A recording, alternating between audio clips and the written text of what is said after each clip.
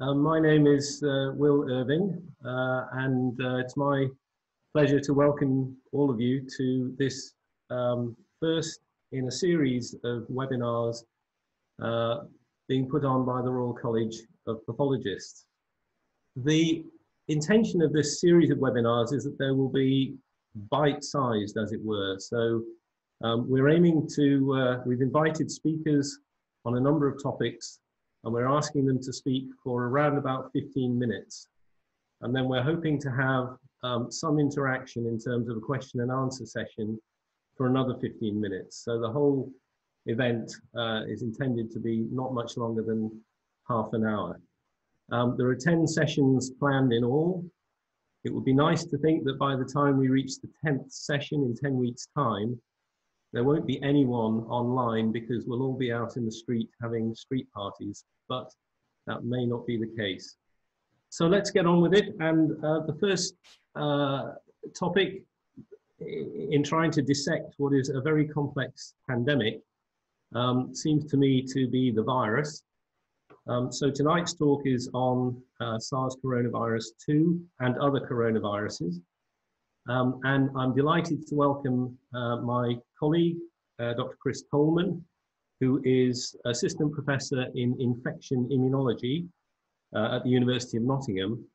Chris has spent the last 8 years or more working on the molecular biology, pathogenesis, and treatment of highly pathogenic coronaviruses. Firstly in Baltimore in the United States, and latterly in Leeds and now in Nottingham.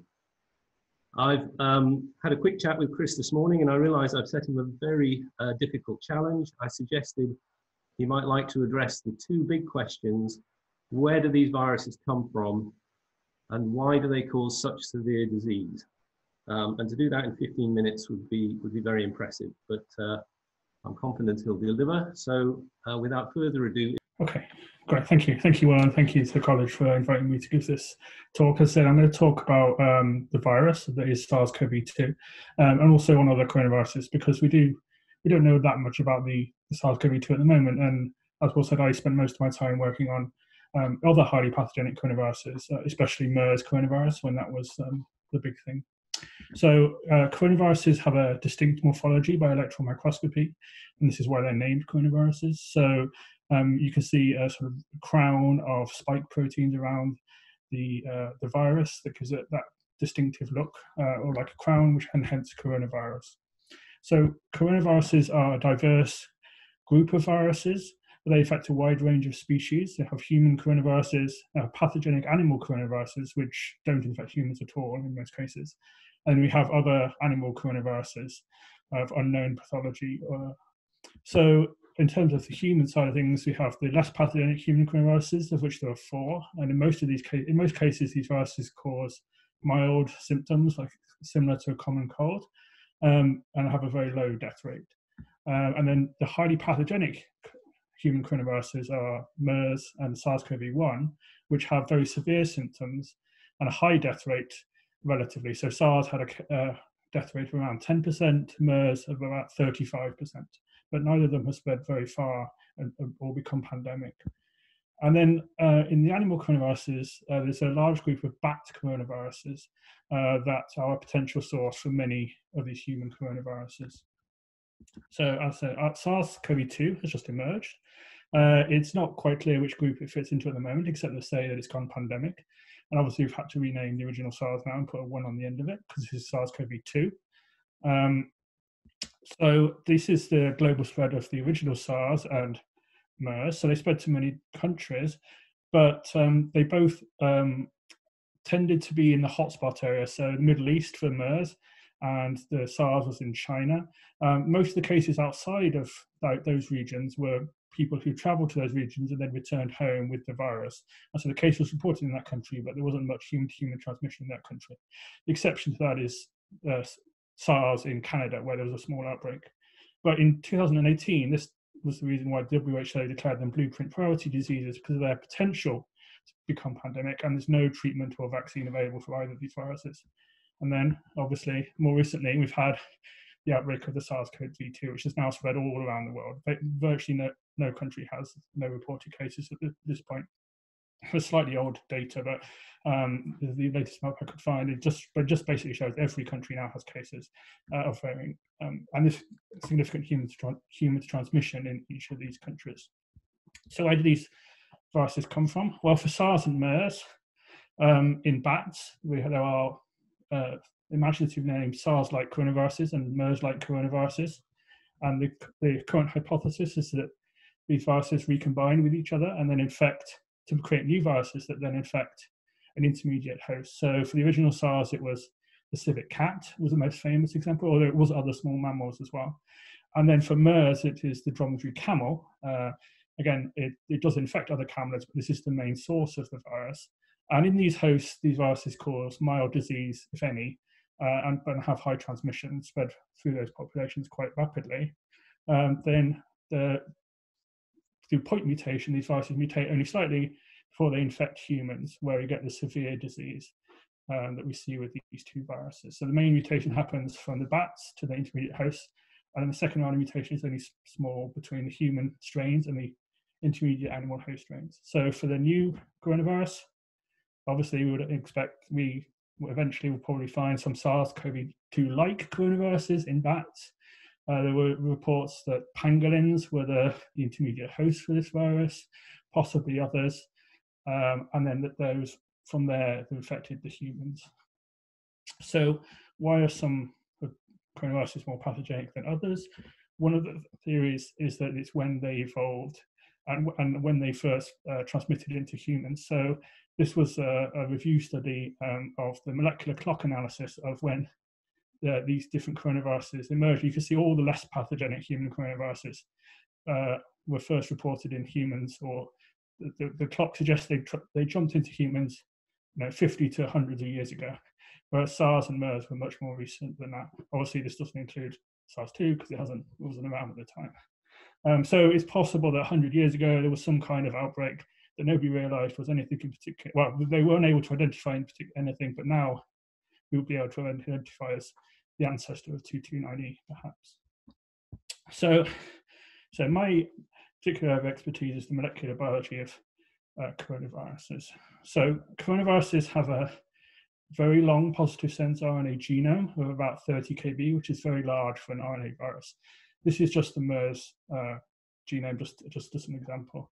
So towards the 5' ends, these viruses have 16 non-structural proteins, which are translated as 2 large polyproteins, then cleaved up into their various bits. So and that includes the RNA-dependent RNA polymerase complex, which is shown there, which is a very complicated complex of lots of these proteins that copies the viral RNA to make new genomes and to transcribe the genome. We have the structural proteins that make up the physical structure of the virion. The nucleocapsid protein is inside and binds to the genome, keeps it inside the virion. And then in the membrane, there are 3 proteins, the most important of which is the spike protein, which is used for the entry of the virus. But there's also 2 other small membrane proteins called E and M, which have unknown function, or maybe ion channels, for example. And then there's accessory proteins in amongst those structural proteins. And these are very variable between different coronaviruses. So different coronaviruses have different numbers of these proteins and also have different functions. There's no way to say, for a protein is the same in all coronaviruses, as far as we know for now. So in my previous lab, for example, we cloned the genes from a lot of the proteins from MERS and transfected them into cells with a GFP tag. You can see that they localize in the cell in different ways. So the non-structural proteins, the accessory proteins in particular, I put them in a table.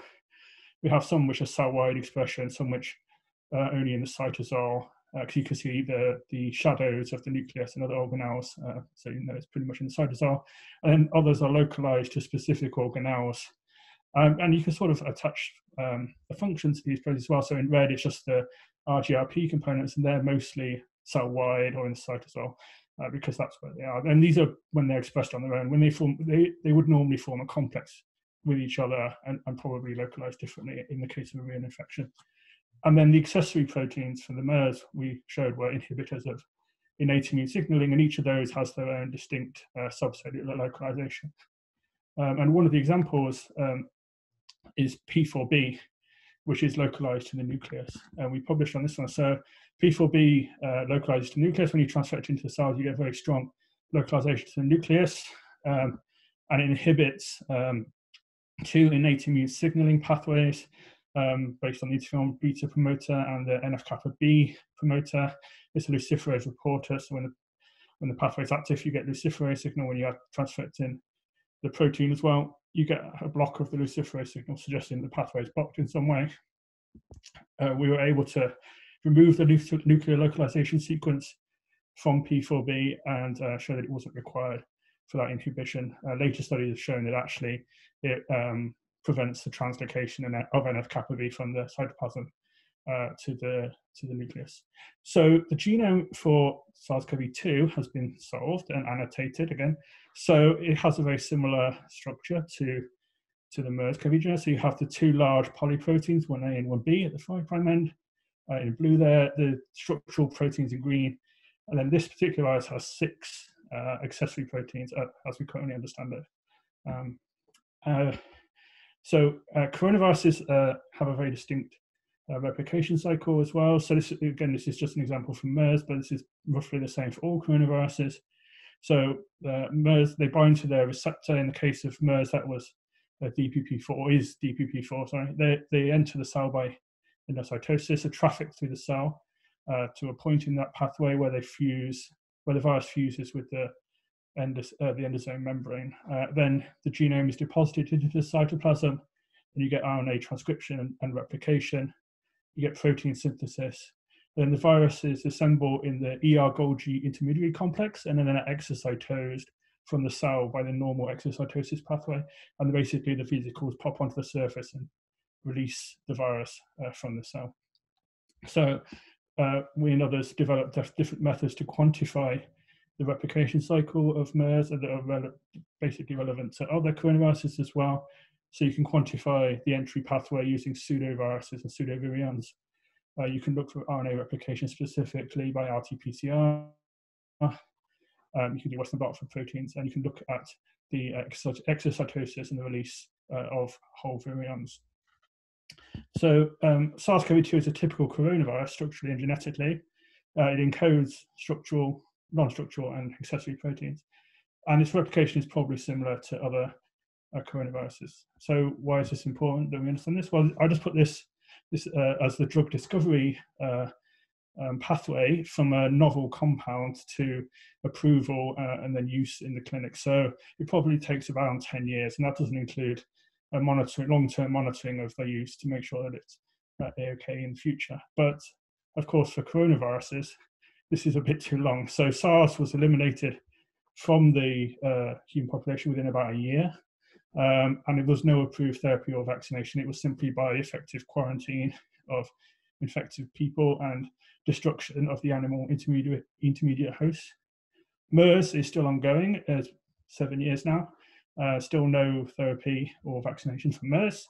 And SARS-CoV-2, of course, has just started, but it's nowhere near the 10-year mark.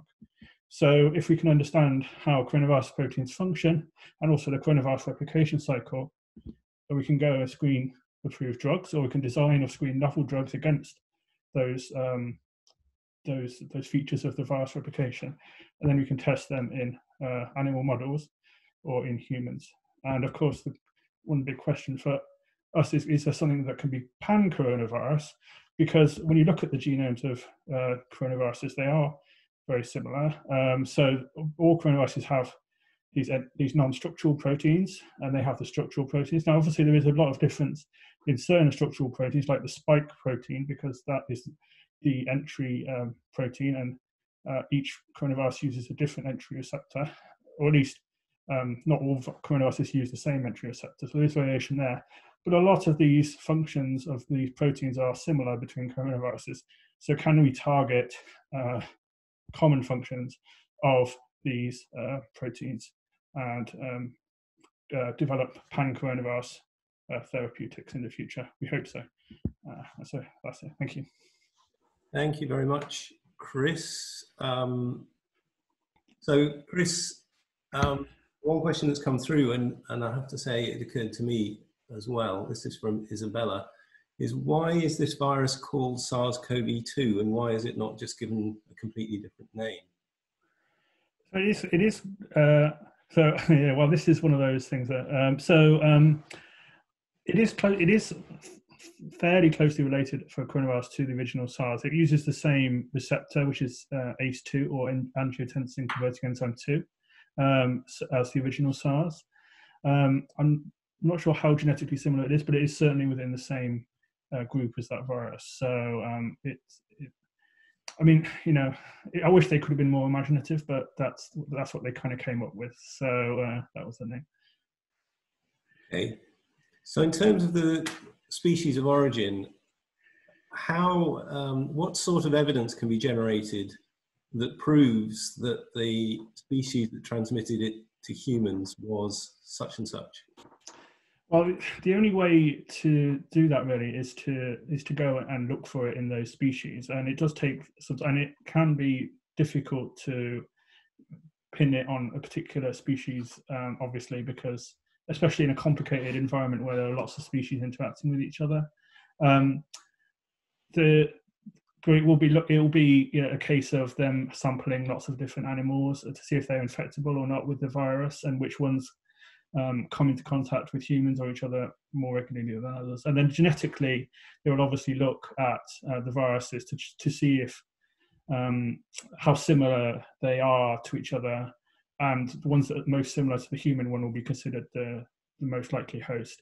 It's a bit complicated with coronaviruses because they don't seem to mutate as much as other RNA viruses. They have RNA proofreading activity, so you get the point mutations, but you don't get a massive amount of mutation once post recombination, which happens in bats because they are co-infected with large numbers of coronaviruses at the same time.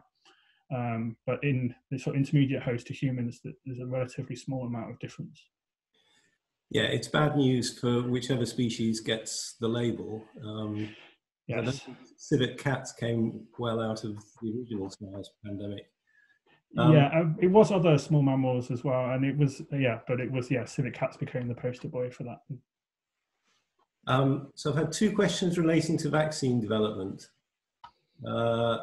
Which part of the vaccine can be used? Sorry, which part of the virus can be used to create a vaccine? So usually vaccines are created to the spike using the spike protein because it's on the surface, and that's for neutralizing antibody responses. There is discussion about using other proteins like the nucleocapsid protein to create T-cell responses, but it's mainly the spike protein for neutralizing antibody vaccination. We were pretty successful in doing that for MERS, and others have been as well. So spike usually. So do you see the vaccine coming as a subunit vaccine with the spike protein only, or some kind of whole virus preparation? It will probably be a subunit vaccine. There's always a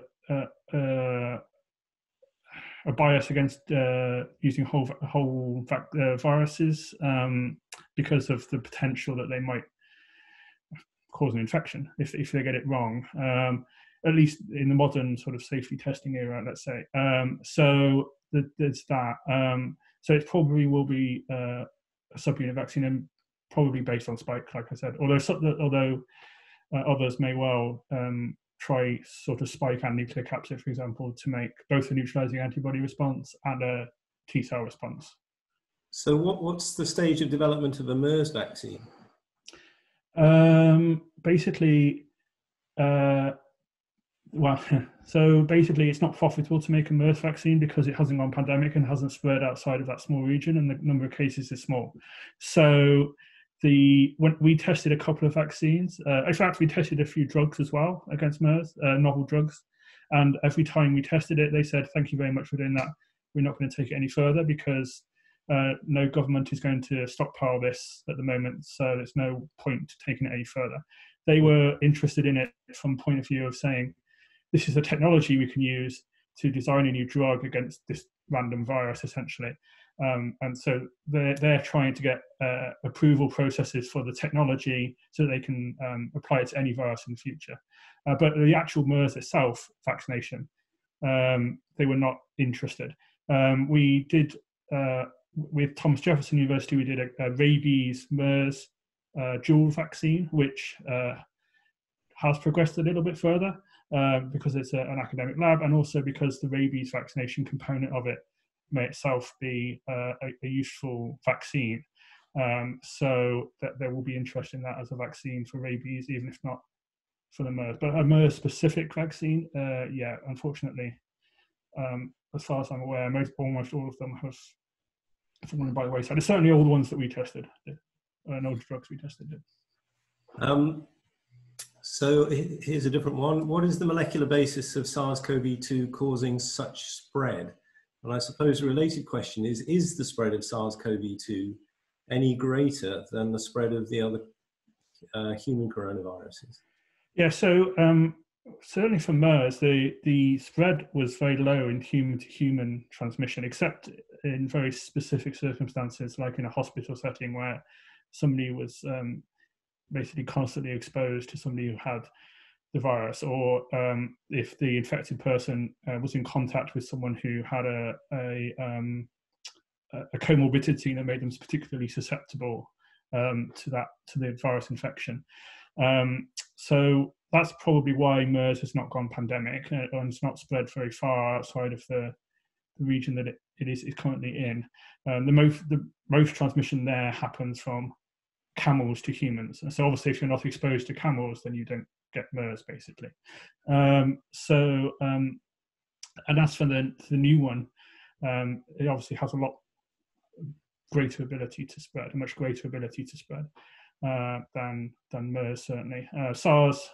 The original SARS did spread quite well, but again, I suppose it was caught early enough and didn't spread as well enough. So it was possible to quarantine people really quickly with that one. It hasn't been possible with this. I don't know about the molecular basis for why that is the case at this stage. A related question, which I'm sure will have occurred to many people, is do we have any evidence that as we move into the summer and the temperature increases, that might reduce the spread? I don't know if it would reduce the spread. It might well reduce the symptoms of the virus infection. So I guess that's the normal. I mean, that's not my area of expertise, but certainly, respiratory infections have greater symptoms in the winter than in the summer because of the general weakness and cold air and all the rest of it that happen. The long assaults that happen in the winter compared to the summer. It may well be that it will spread, but just not cause as many symptoms, which is partly and it's a similar thing with sort of asymptomatic individuals as to who is infected and when can you lift kind of quarantine measures and that kind of thing, because you don't know if everybody is infected or not. And so as soon as you lift it, you might just release a lot of people that have the virus but don't realize it. There's no evidence at the moment that it would be better in the summer than in the winter. Well, obviously, it's haven't really gone through it. I suppose Australia went through it in their summer, and there was still significant disease observed. So, it depends how the virus evolves and what really happens during the summer when you've got such a large population in effect going through it at the same time. We'll be able to get a good idea as to whether or not it is worse in the summer or not, or better in the summer or not. Okay, I'm getting a few questions on a slightly different topic, which is the immune response, and we will be addressing the immune response in other webinars. But do you have anything to say about does this virus affect the innate immune system in the same way as SARS? What's the basis of the cytokine storm that's probably at the root of the high mortality? Yeah, well, I think those are the things that are going to be discovered as time goes on more than anything else. It's very likely that it has lots of inhibitors of innate immunity because coronaviruses do. And both SARS and MERS had a lot of inhibitors of innate immune signaling pathways. So there's certainly that. I don't know precisely about the details of the cytokine storm in this particular case, except that there is one, and that's usually one of the pathological signs, factors in particularly lung disease where gas exchange requires that nice thin alveolar walls rather than massive cells in there from an immune response. Okay, and there's a few questions on drug targets. So the receptor is the ACE2, yeah. Yeah. Is that going to be exploitable as a drug target? Yeah, I mean, that's the sort of thing that people will be looking into, hopefully as I speak. It was a similar thing with MERS, the DPP4 is, so DPP4 is involved in diabetes, so DPP4 inhibitors available for diabetics. So it's a similar thing. So they're going to be testing those, as I said, as I speak. And certainly things that are already approved have a much greater chance of success as long as you can get the approval from the company to use it in that way, because they've already gone through all the safety testing, or at least the basic safety testing in humans already, so they can be used at safe doses without any concern. Obviously, what dose is required for the virus to kill the virus? Is that still toxic or not? Or can the virus mutate to escape that particular drug more easily than another? Obviously, all those are questions that will have to be answered as time goes on. Okay, and a related question is, if MERS and this virus actually use different receptors, is the implication that the drugs that were developed and tried in MERS may not actually work against this virus as well? It depends. So we really like to have pan-coronavirus therapies that could work against SARS, MERS, this new virus, any coronavirus, so that if this were to happen again, we could just say, oh, this drug is the thing to use. Obviously, anything that's very, very specific for a specific virus would not be relevant. So yeah, DPP4 inhibitors, for example, would potentially work against MERS, but not against this. So it depends whether drug targets. If it targets a very specific part of MERS, then it probably won't. Like if it targets something cell-based, so for example, something in the endocytosis pathway that the virus, all coronaviruses use, then potentially it could be pan-coronavirus, or a common feature of different coronavirus proteins across coronaviruses. Okay, I'm tempted to ask how optimistic you feel that drugs will emerge in the timeline that we actually need them. In the timeline we need them. What's the timeline we need them? I mean, it's in theory, yeah. I mean, you know, if it's screening approved drugs and one of them works. I mean, for example, there's talk of hydroxychloroquine or whatever. That's an approved drug. We know the side effects. We know the dosing. We don't know the dosing that might kill the virus, of course, but we do know the general usage of that drug. So if that worked, then obviously it could be very quick because there's no concerns about safety. Yeah, I mean, I'm not. Yeah, I don't know. Okay, I won't push you. We're coming towards the end, but there are a couple of left field questions here relating to origins of the virus, which you may or may not feel you want to address. But there's clearly some talk about, could this be an engineered virus? Someone has mentioned that some association between this virus and BCG. I have to say I've not heard of that. Do you want to make any comments about that? Not really. I mean, the only comment to say is that people are working on this, and the people will find out where it came from. I mean, at this time, it's unclear, and it might find that there's a range of species that are infectable. For example, like pangolins was the original one, but there could well be others. So it's going to be complicated for a while until it's properly worked out. That's probably the only thing I could say. Okay, I've been scrolling up and down the questions I've received, and fantastic. Many thanks for sending these in. I think we've had about 19 different questions. I've tried to paraphrase some of your questions to make them sort of general. It is 7:30. We did want this to be just a half-hour session. I think maybe I'll draw the discussion to a close there. I do need to thank Chris very much indeed for an excellent talk and for dealing with that me firing questions. It's unusual, you know, at a conference, the speaker gets 1 or 2 questions from the floor and that's it. But we've had a steady stream and you've done extremely well to deal with them off the cuff, as it were. I hope you've enjoyed it. I hope you found it interesting and informative. So I think that's everything I'm going to say, at which point I will close the meeting. Thank you. I can see some rounds of applause. Very much appreciated.